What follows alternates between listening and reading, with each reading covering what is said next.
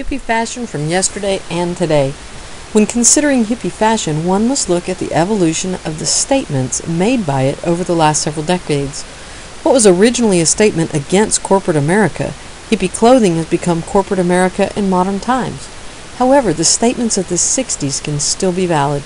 The 1960s fashions and values had a lasting impact on culture, influenced music, television, cinema, literature, and the arts in many ways.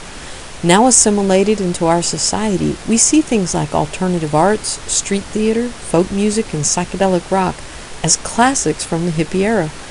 Hippie fashion history is noted as being the most violent and radical shift in fashion in modern times.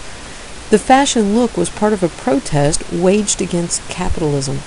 Because of this, they were determined not to buy fashion from the designers who were making money off of it. They chose simple clothing or repurposed clothes they could buy cheap at secondhand stores. Partly because they were purists, and partly because capitalism included middlemen, they chose more natural type fibers like cotton and wool. They made their own clothes as well, sewing and crafting from braided hippie headbands to knit and crochet vests. These hippie clothes became fashion statements against all these things and many more, certainly also against the war. The hippie dress, skirt, and pants made of patchwork also became a part of the statement because it was repurposing material and fabric, reusing it rather than putting more money in the wallet of the man or corporate America.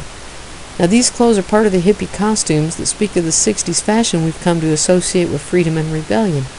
Many of the hippie fashions were borrowed from other cultures, but they have had lasting impact on ours. They might be made of hemp now, and the meanings may have changed, but the fashion is still in place. Find out more at our site, hippieurbansurvivalist.com.